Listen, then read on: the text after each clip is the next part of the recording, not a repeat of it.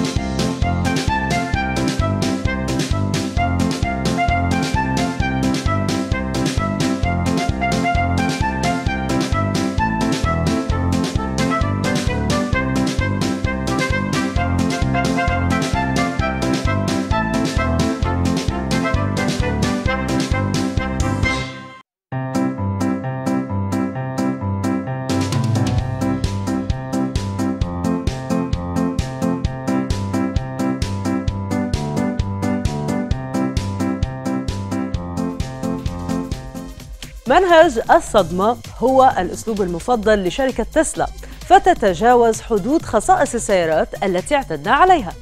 بمجرد الإعلان عن هذا التحديث الجديد، عمت الفوضى في أغلب مواقف سيارات أمريكا لتجربة ميزة تسلا الجديدة صباحاً ومساءً.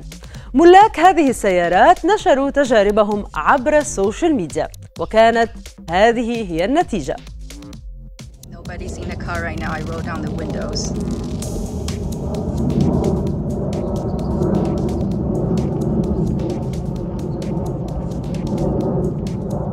Ooh, that got really close to that car over there.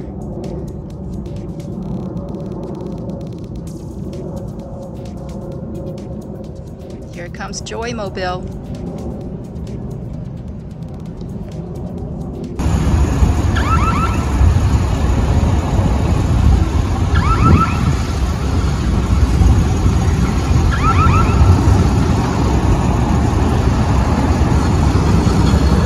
Ghost ride the whip.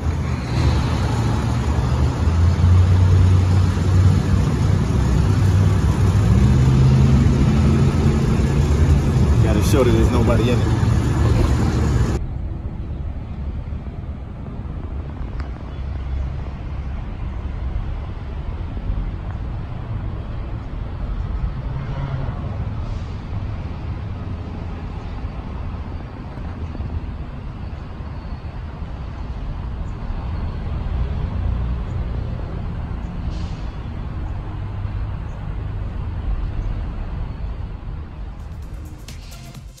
يعني لن تشغل بالك بعد الآن بتذكر المكان الذي تركت فيه السيارة، فبإمكانك استدعاؤها عبر الهاتف. في الوقت الذي تطرح فيه شركة تسلا هذه الخاصية الجديدة، أكدت أنها غير مسؤولة قانوناً عن أي حوادث تقع نتيجة استخدام هذه التكنولوجيا، وفقاً لما قالته وكالة الأنباء الألمانية. قالت أيضاً أن مستخدمي تكنولوجيا الاستدعاء الذكي هم المسؤولون عن السيارة ومراقبتها وعن كل ما يحيط بها في كل الأوقات. كما أوصت أن تكون رؤية واضحة بين السائق والسيارة أثناء خروجها أو دخولها إلى ساحة الانتظار. لكن رواد مواقع التواصل فضلوا اختبار الأمر بنفسهم مع إضافة بعض التعديلات أو التحديات. مثلاً، ماذا سيحدث في حال اعترض السيارة أي عائق أثناء استدعائها؟ لنشاهد المفاجآت. You want to know what happens if a laundry basket runs in front of your Tesla? It's going to stop. So I passed that test. We're going to try laundry baskets running behind your car when it's in reverse. And I took a pretty bad angle, so you can't really tell. I'm pretty sure it stopped before it hit the laundry basket, but just to be sure, we're gonna try it again. And Austin just hit my car with a laundry basket. So we're just gonna say it stops for laundry baskets. How about shoe boxes? What's it gonna do? So it I guess it didn't really see that shoebox. I let go of the summon button, so it stopped right there, and then I pressed back on the summon button. It continues forward, and technically it didn't hit the shoebox, so I'll call that one a pass. And on this one, it's a little more. It definitely hits the shoebox, so I would say it's kind of a fail right now on small. السيارة فعلا تتوقف عندما يعترضها أي شيء، لكن بالتأكيد الأمر يحتاج لتجارب أكثر لمعرفة درجة الأمان عند استخدام خاصية الاستدعاء عن بعد. هذه كانت آراء كل من قام بتجربة خاصية تسلا الجديدة.